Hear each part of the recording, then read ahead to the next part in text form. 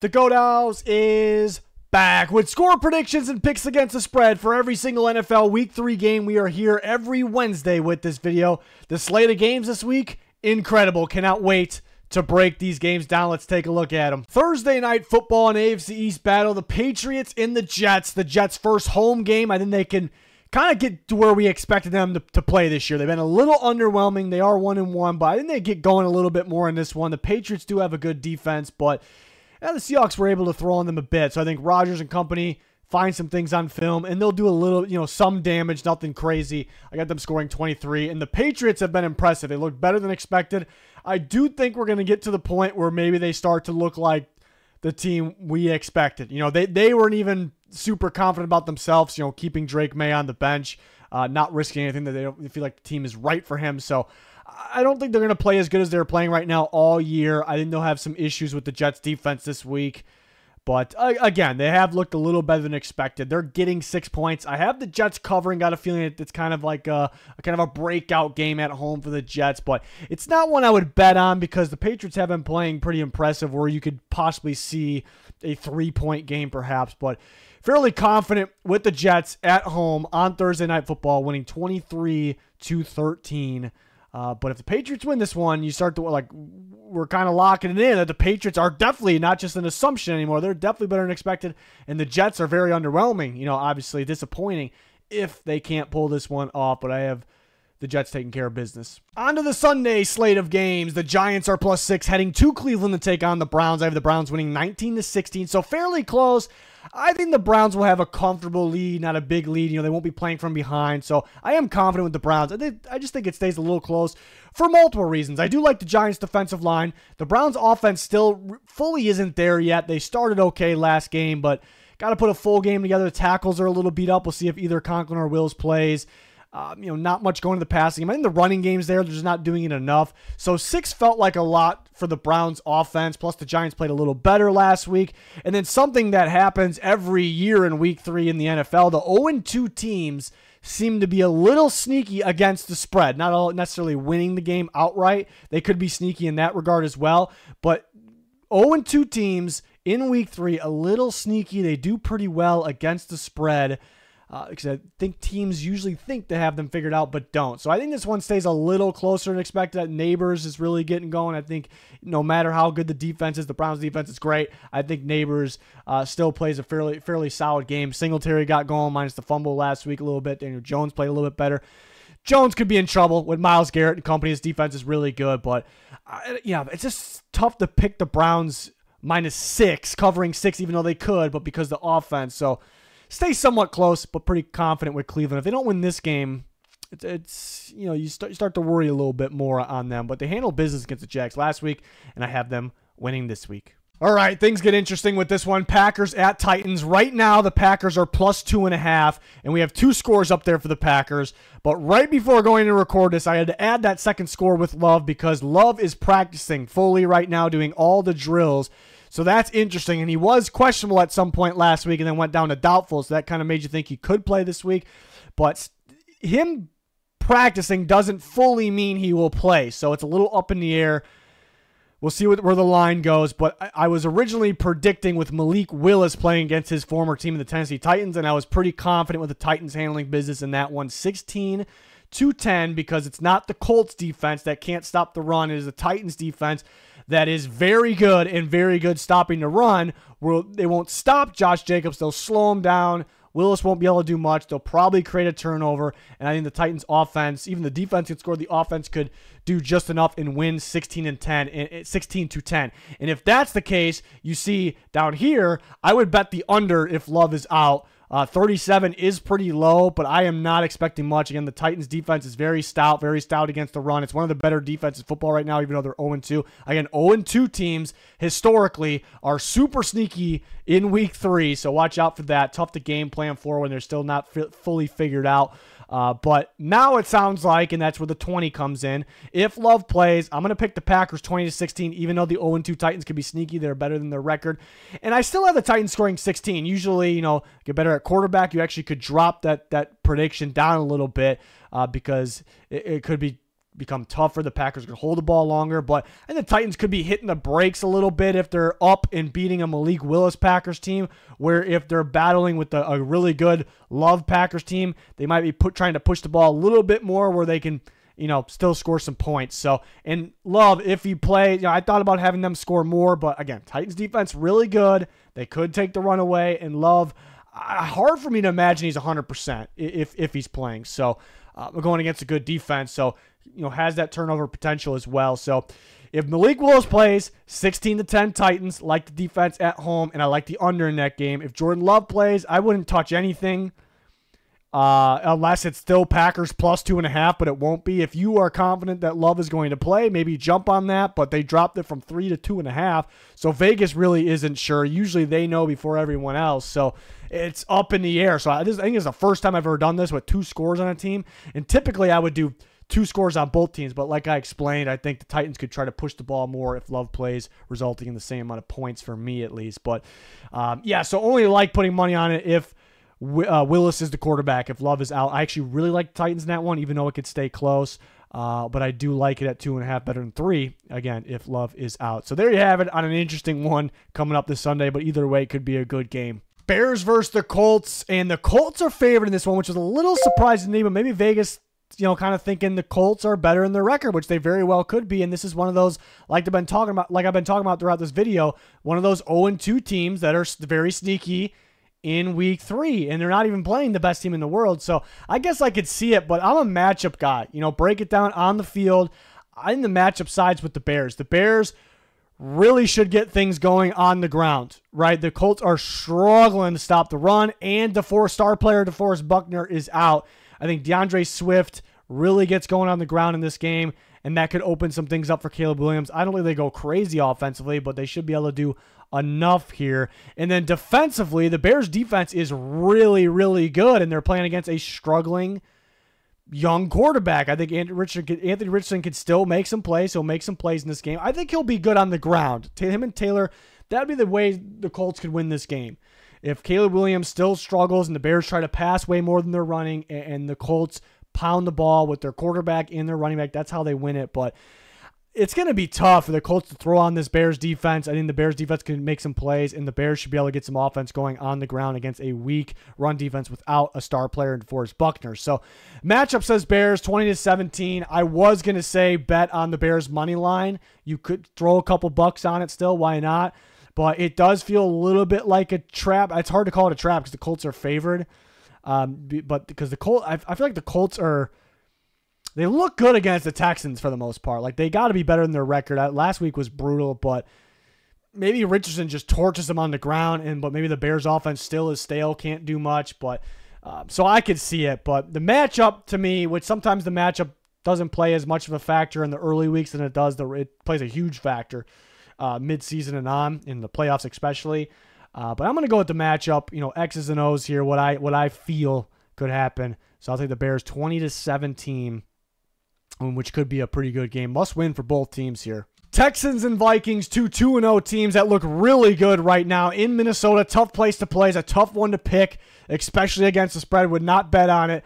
I'm going to take the Texans 24-23, but Brian Flores' defense looks really good right now. Looks really creative. He looks like the best defensive coach in football right now.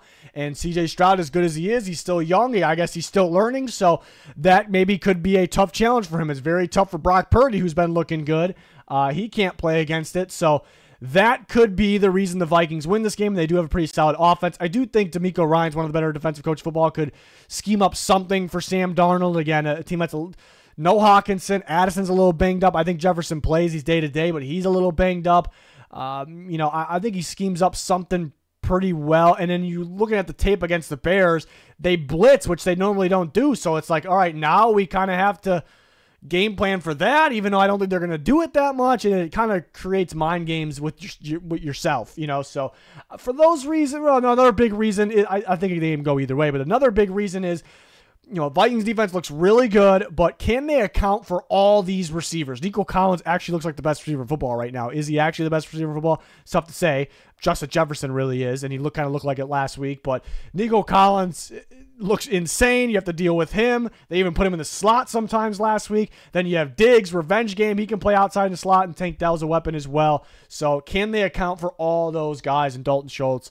Can't wait for the Vikings to get Hawkinson back. It's crazy. They're beat up, and they're 2-0 looking really good. So game that can go either way. I think it's so close that I would take the Vikings plus 2.5 if I have to. But again, I kind of explained how the matchup favors the Texans a little bit more, so I could see them winning by 3 as well. It's a tough one overall. I'll take who I think is the better team, even though it's in Minnesota. I'll take the Texans there in a squeaker, a tight one. Should be good. Eagles and Saints. The Saints are the hottest team in football. They look really good on both sides of the ball. A lot of people are picking them just because they're the hottest team in football and they're 2-0. I don't know if that's a great reason to pick them. I know they look really good right now. They definitely could win this game. I'm going to take the Eagles. I think it's a little bold. They started off as the favorites in this game, and it's dropped all the way down to 3. So seems like the people putting money on the game are confident. It seems like Vegas is a little confident with the Saints, but the Saints very well could win this game. They look really good right now. Are they better than expected? Yes. Are they, again, the reasoning people are picking them is because they're the most dominant team right now. It's only been 2 weeks. Does it mean they're going to be that good every week? No, they're not going to be that good every week. Maybe it's this week, though. But the main reason I'm picking the Eagles, it is tough without A.J. Brown. I'd actually be pretty confident with A.J. Brown. I think they'd be favored, actually. But the Saints have not seen the Eagles' run game yet, right? They've played the Panthers.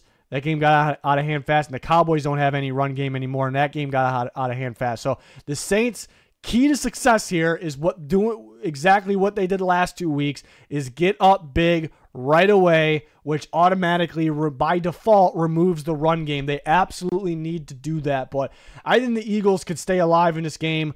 That run game is something different, something the Saints have not seen yet. The Eagles are one of the very best in football, controlling the clock, winning the time of possession, so they're going to have to deal with Hurts and Barkley. The Saints run a lot of man coverage. They're one of the best teams running man coverage under Dennis Allen, but typically, man coverage doesn't work well with running quarterbacks, and the Eagles have one of the very best, and he looked really good running the football last week in Jalen Hurts, while Barkley has to be a big part of that game plan. So that's another reason I like the Eagles.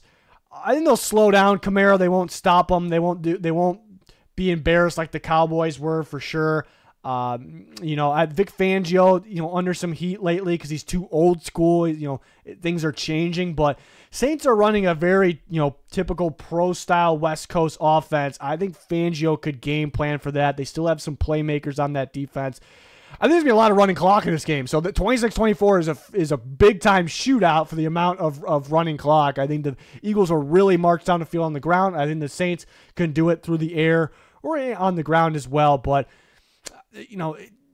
I think people buying in a little too much. Even the Saints could very well go 3-0.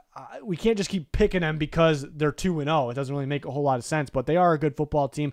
I'll take the Eagles, and I like them +3. I can't sit here and guarantee they win the football game. The Saints are really good. They're at home. Eagles don't have A.J. Brown, so I can't guarantee it, but the Eagles do a really good job of keeping games close. They're not going to get embarrassed like the Panthers or the Cowboys did, so this game should be a field goal game. I'm predicting less, whether it goes New Orleans' way or Philly's way. But if the Saints go out here and destroy the Eagles, okay, something's going on here. But something is going on because the Saints look really good. But gut feeling just tells me the Eagles is a totally different type of matchup for the Saints. But thought that last week with the Cowboys as well. So at least I did pick them in week 1. I better have. But this should be a really good game. Chargers and Steelers. We do have to monitor Justin Herbert. He was not spotted just before recording this. He was not spotted in an early portion of practice. But I also heard from Harbaugh, I didn't hear from him directly. He didn't speak to me, but that's what it sounded like. But we did hear from Harbaugh that positive things. Like it's not too much to worry about there with Herbert. Tough one to pick. Steelers are favored by a little bit at home. I'll take the Chargers. The reason the Steelers can win is that defense looks elite right now. They're at home, and they can run the football. And it hasn't really showed yet, but I still worry about the Chargers' run-stopping ability. I do think you can run on them. They played the Raiders, who are awful against the run right now, and the Panthers, same thing, and they were down by so much. So I do think if the Steelers win, it's because elite defense in great running of the football against a defense that could be weak stopping the run. But the Chargers, the reason I like the way their defense is playing. J.K. Dobbins is playing very well on offense too. They do have something in their back pocket with Justin Herbert. Just, at any time if they have to throw, they can throw the ball. Just because they have been mainly running doesn't mean they can't throw. So they could be a little sneaky in that regard.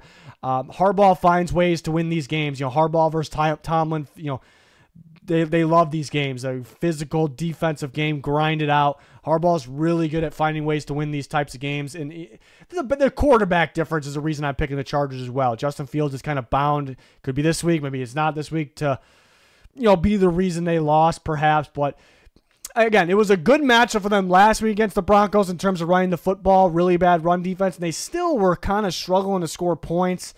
And kind of kept I wasn't ever worried, but sort of kind of kept the Broncos in the game. So if they do that against the Chargers, I think Herbert, J.K. Dobbins, Harbaugh, in the defense who has playmaking ability, I think they'll find ways to take the game from them and win it. So, and then maybe a little bit of a test for the Steelers' offensive line, who in the past has not been good, but so far it's been pretty good. But they have played the Falcons, whose pass rush really isn't doing much right now. And then last week they played the Broncos, not the greatest pass rush in the world. The Chargers got some good options out there in terms of an edge rush. So another reason I like the Chargers. So could argue both sides. Steelers run game, home, elite defense, TJ Watt. I do like the Chargers offensive line though, but the Chargers is having, maybe being able to make that extra play and creating it on both sides with Herbert, Dobbins, and creating that extra play against Justin Fields. I like the under in this game. It's at 36. It is pretty low, so it is a little scary. There is a part of me that I think the Chargers could explode a little bit more, score in the 20s. The Steelers just cannot get the ball in the end zone. They haven't done it much at all, even though they're 2-0. And the Chargers, the drives take forever for these teams, and they're not getting in the end zone a ton. So it really feels like it should be under 36. What do I have, a 29 final? So, again, there's going to be some random weeks where people don't expect the Chargers to score a lot, and they probably do. Could it be this week? I don't really see it against Steelers defense, but that kind of makes it a little scary. But, man, that should stay under. But Harbaugh, Tomlin, they love these types of games. It's bound to be one of these games. But give me the technically an upset here with the Chargers battle for 3-0. Who's going to be 3-0? We will see. Make sure to check out our Week 3 picks video with the boys already up on the channel for this week. I have power rankings as well. Make sure to turn notifications on so you don't miss any of the content we have every single week. But Broncos and Bucs. Again, we talked about it. Historically, 0-2 teams could be a little sneaky in Week 3. I just don't love the matchup for the Broncos. But I guess the good thing is that the Bucs are a little beat up. Good thing for the Broncos. Not a good thing for football because the Bucs they are really good right now. They can be really good if they're healthy. So hopefully they get healthier soon. But Buccaneers are typically good stopping a run. They're a little beat up in the secondary, so how you beat them is just being very consistent, airing it out. But Jared Goff couldn't really do that, so is Bo Nix going to be able to do it? I think Bo Nix plays a little bit better this week. I just don't trust him to do enough. Then the Bucs offense takes care of business. Again, the Broncos could actually have one of their better offensive outings in this game because the Bucs are beat up, but Bucs should be able to run the ball well. Rachaad White a little beat up, but I think he'll play. He'll run well. Bucky Irving will run well. Baker will run well. And then he'll connect with his big-time receivers at times as well. So, honestly, I would normally predict the Bucs. I love the matchup. I would pick them to win more than this. But the ultimate trap in NFL history is Week 3 against those teams that look bad. Some of these teams that look really bad, it's a little bit of a mirage. There might be a little bit better. I don't know if it's the Broncos. I don't know if the Broncos are one of those teams right now. Just big-time struggles on offense. So I will take the Bucs. Winning 24-16, but not one I would put money on there. Panthers and Raiders. Andy Dalton is starting at quarterback for the Carolina Panthers, which makes things interesting. He is undefeated against the Raiders in his career, which is pretty wild, and they could pull off an upset here. Sneaky 0-2 team. It is kind of tough to predict. I like the Raiders. I didn't hesitate too much with that one, but against the spread, it's a little tough. I think the Panthers should cover. I think tough game planning for Andy Dalton. We haven't seen any tape on him in Dave Canales' offense, and he might be able to spread the ball around a little more. The offensive line is protected a little better than people thought, so could they limit The Raiders' really good defensive line. They're not going to stop it. And then could Dalton get it to guys like that have been open, like Adam Thielen? It's definitely possible. Raiders don't have much of a run game at all. The run game is brutal right now. So another reason the Panthers could do it, but the Raiders are just better. Max Crosby, Christian Wilkins, these guys find ways to make plays. The defense is really good. They would hold Bryce Young offense probably to 10 or less points, I'd say for sure, but it's Andy Dalton. And then offensively, they have the weapons. Devontae Adams, Brock Bowers, Jacoby Myers. They're really tough to game plan for because the mismatch of Brock Bowers and the chess piece that he is, and it opens things up for the better player in Devontae Adams, for an example. They really got to get that run game going, though. So we'll see if they finally can do that. But something that stands out is the Panthers benching Bryce Young this early, this soon with his new staff. That tells me they are very confident that Andy Dalton is better. There was zero hesitation there. If they thought they could make Bryce Young better than Andy Dalton, or he could be better, after 2 weeks, they would still keep him in. So they are extremely confident that they can win football games. If they didn't think they can win football games right now regardless, they wouldn't do it either. But they are extremely confident they can win football games right now and that Andy Dalton is better. And I'll trust them a little bit. I don't know how many football games they can win, but it's just they feel so confident. I do like Dave Canales that I'll trust them. So that they could be a little sneaky for that reason in this one. The Raiders did not look good against the Chargers.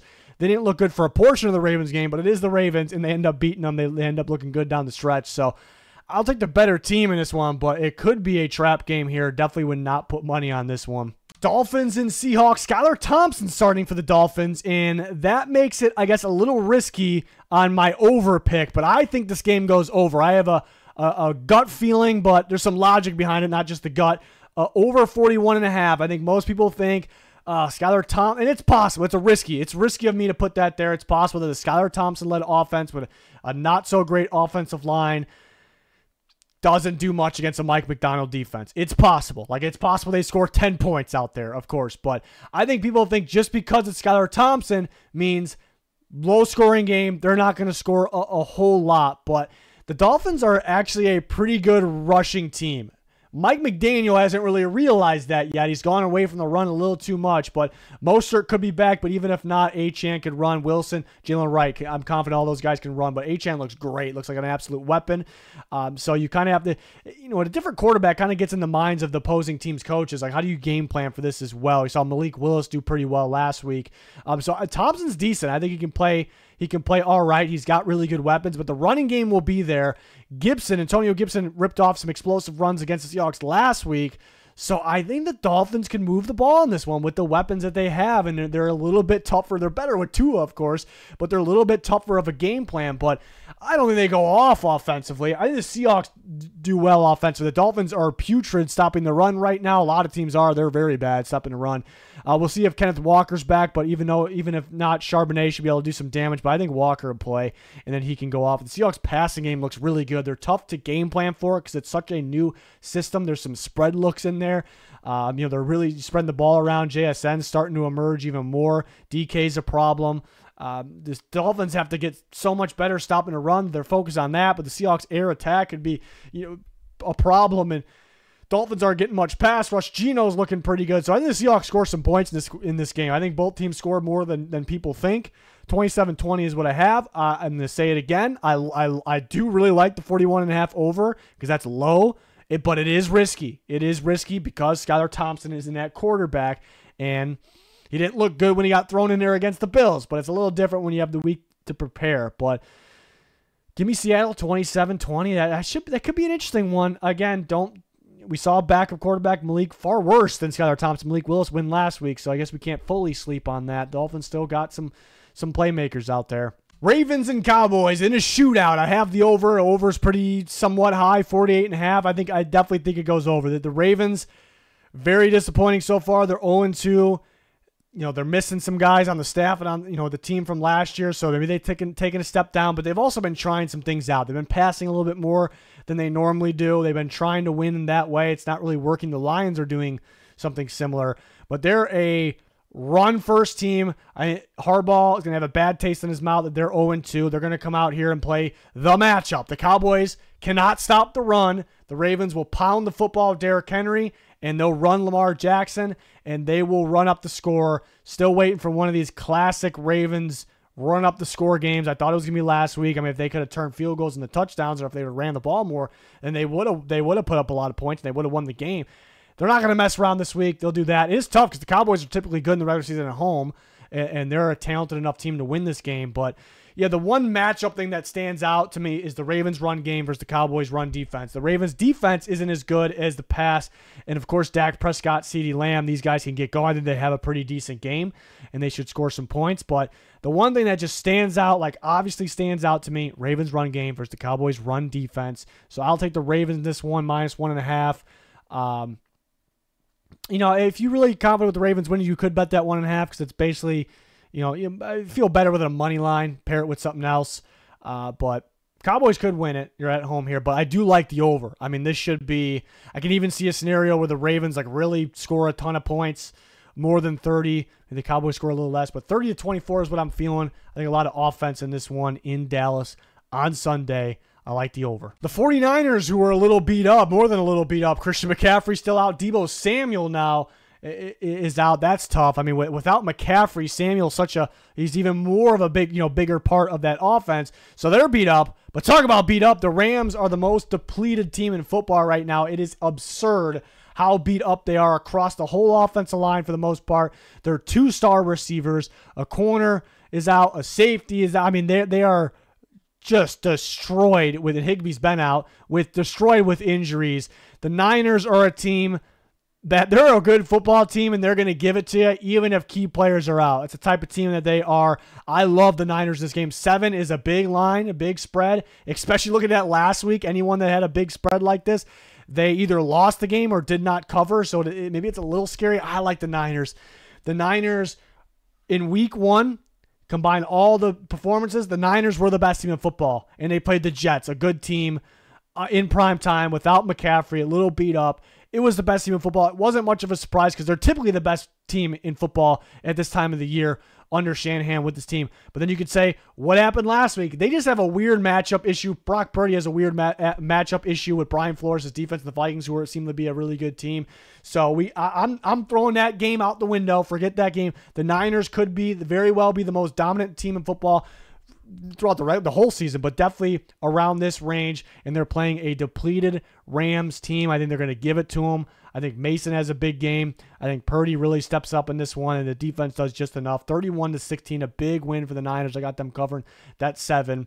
I think worst case they win by 10. I think that's worst case there. So if this game's close, even if they win, it's close. I'm like, okay, they need to get somebody back, and something's not right here. But I'm really confident with them win this one in an ass-beating fashion. The Rams they're a very good team if they're healthy, and it's just unfortunate with their current situation there. Unfortunate. Lions and Cardinals should be a good one here. I could go either way. The Lions are favored by 3. I think it's a really good line because I have them winning by 3, and I'm obviously passing on that. I do have them getting the over with a total of 57 points here, but it's the highest over of the week, so it makes it a little scary. It was at 52.5, and there is a chance where the Lions go back to their old game of just pounding the football, and that drains a whole lot of clock, and Kyler should use his legs a lot, so there could be a lot of clock coming off. So it's just, even though I have the highest total of the week, I still wouldn't go. I wouldn't take the over. Still, I would not saying take the under. Obviously, I have the over, but I have the Lions winning 30-27. It's really going to a lot of it's going to depend on the Lions. They've been kind of testing some things out the last couple of weeks. Even the game they won, being more of a pass-first team than a run-first team. They went back to their old ways in overtime against the Rams. It looked really good. I think a lot of people are going to look at how both these teams played the Rams and think, okay, the Cardinals may have the edge there, so that's interesting as well. But the Lions got to go back to pounding the football. If they pound the football, they'll win this game. The Cardinals will struggle to stop the run. But the Cardinals look really good right now. Very much impressed with the Cardinals. The team, I said, I'd buy stock in them. And they fall just short in this game. But Kyler could go out and win this game. He can have a very solid game, especially because the Lions run a lot of man coverage recently, and that's kind of a no-no against, and maybe they run some more zone, but that's a no against a scrambling quarterback like Kyler Murray. And Marvin Harrison Jr. He could beat that man coverage for sure. So they could have a day offensively. If the Lions just put it all on Goff again, they'll probably lose the game. But I think they'll run the ball a bit in the air. They'll get it, and I think they can win by the same time. I think if they go all out passing the ball, I still think they can win the game. Hutchinson should slow Kyler Murray down a little bit, actually get some pressure on him. The Rams were very depleted last week, so it was kind of an easy matchup for them, even though they very much impressed. So 30-27, if I have to pick against the spread, I'll actually go with the Lions, I think, in that one. I am picking every game against the spread. Just don't touch that one. Sunday night football, the Chiefs and the Falcons. The Falcons, what a win they got against the Eagles. Clutch win, but I love that they're starting to show chemistry, improvement, progression, and they'll continue to do that throughout the season. They're going to be a really good football team, and they could win this one because the Chiefs don't have much of a running game, and that's kind of how you beat the Falcons right now. So that kind of, and the Falcons are home. They should get some things going through the air and on the ground with Bijan. Again, they can win through the air, on the ground. That's why they can win this game. But I think Mahomes has a really good game in this one. He typically plays very well in domes, and he's going to be inside in this one in ATL. So I think him and Rashee Rice kind of go off in this game. I think Spagnuolo will kind of throw some things at Kirk Cousins, who's still, he's, at the end of the day, he's still coming back from that Achilles injury, even though he looked much better as that game went on last week. But they'll throw some random blitzes in there. Disguised coverages. So, but the main reason I think Mahomes has a damn good football game after he played pretty poorly for Mahomes, at least last week. So, wouldn't bet on it at all. I can see the Falcons winning, but it's hard to pick that. 3.5's a weird line. Wouldn't touch it, but I have the Chiefs winning on Sunday night, which should be a very fun game. We have 2 Monday night football games. The first one could definitely be a trap game. I was almost tempted to pick the Jags in this one, but it's tough to do that because they're playing pretty bad football right now. The Bills are like one of the better teams in football. I'll take the Bills. I'm going to take them in a squeaker, and this game can go multiple different ways, but I'm going to take them in a squeaker. 24-23. Bills are the better team at the end of the day, but I like the Jags plus 5.5. I think they can win the game. People probably think I'm crazy for saying that. It's week 3. 0-2 teams play good in week 3 in the past. That shows that. And this could be one of those trap games. They played well against the Bills last year. The Bills are already without Matt Milano. Now they're already without Teron Johnson, their slot corner, but mainly focusing on the linebacker position. They're without Terrell Bernard as well. Both starting linebackers, and I know they were without them for the Dolphins game, but Bernard got hurt during the Dolphins game. The Jags get the game plan for that. They expect it. They know what's there. And the Jags can run the ball. They just have to run the ball more. And I do worry about the Bills' run defense very much. So the Jags can come out and pound the football and win with ETN. They definitely could do that. I could see it for sure being an upset on Monday Night Football. But even if things go to plan, like go perfectly for the Jags, I also could still see the Bills winning the game because Josh Allen and this team is just that good. James Cook looks really good. So things have to go perfectly for the Jags to have a chance to win. So I will take the Bills in this one in a squeaker. I can totally see the upset because the run game of the Jags versus the run defense of the Bills without their 2 stud linebackers. But Josh Allen, James Cook, they make that extra play and win the game. Maybe on a last-second field goal even. I'll take the Bills 24-23, but I do like Jacksonville plus 5, seen it around 5.5 as well. Interesting one on Monday night. In the other Monday night football game, the Commanders versus the Bengals. A big spread of 7 here, so it's a little tricky. You see all my picks against the spread for this week here on the sides of me.